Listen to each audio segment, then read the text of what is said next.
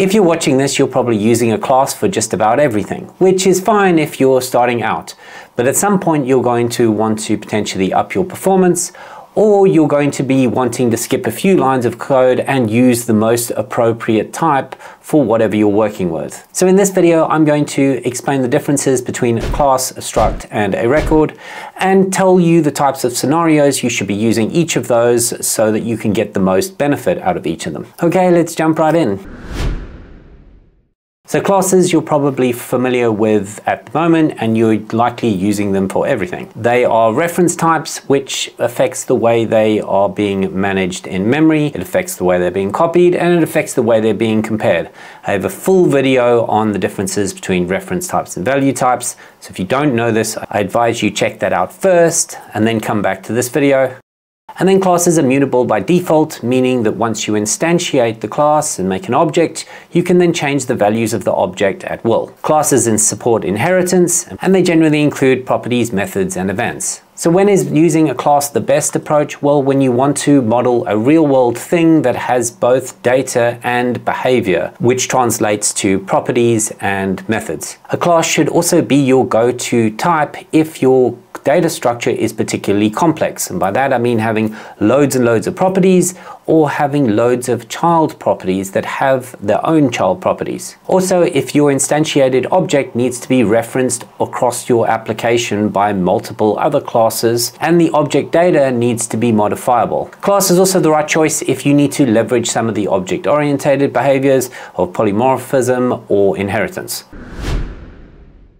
So how does a struct differ? Well, first of all, it's a value type, so it affects the way it is copied or is compared. Because of structs being value types, it's recommended that you only use them for immutable types, but that is purely a recommendation. There is nothing in the C# language that actually enforces that by default. They don't support inheritance at all, and the objects that they produce are intended to be lightweight objects. So you should use a struct when the data you're working with is small or is particularly short-lived. So if your type is only going to have 2 or 3 properties, you could be thinking about using a struct over a class. Structs should have little or no behavior at all, so you shouldn't be defining structs that have loads and loads of methods. And if the data in your object isn't going to change, a struct is a good option. Should be considering structs where you want to avoid heap allocations in performance critical situations. Right, so let's look at a few scenarios where using a struct would make way more sense than using a class. Right, this is the classic case of using a struct to represent a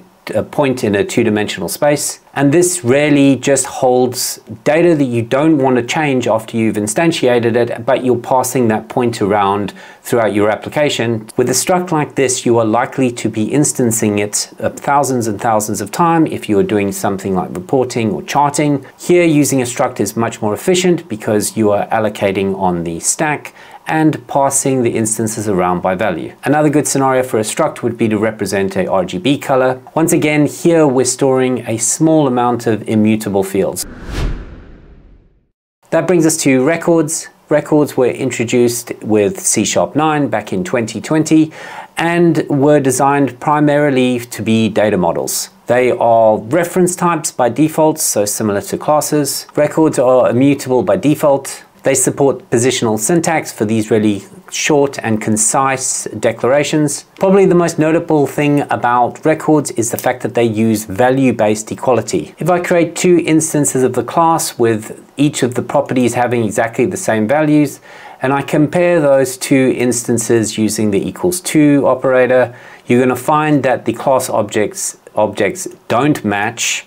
Whereas if I do the exact same thing using records with the same values for each of the properties, and I compare them with the =2, you'll find that the record objects do match. The reason is because that is one of the big differences with records. So for 2 records to be equal, their data type needs to be the same, and the values of each of their properties need to be the same.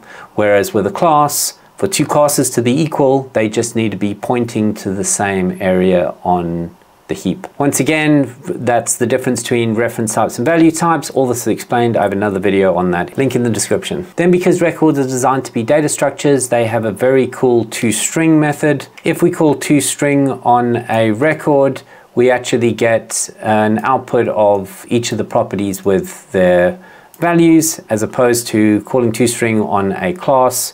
We just get the name of the class and the namespace. So you should use a record when your object data isn't going to change, when you need to do value-based equality. So really use records for DTOs and for when you have configuration settings that need to be passed around. So if you want to be slick, you can use a record or a struct in the appropriate places. Otherwise, just keep using classes. It's not the end of the world. Thank you so much for watching. I'll see you in the next video.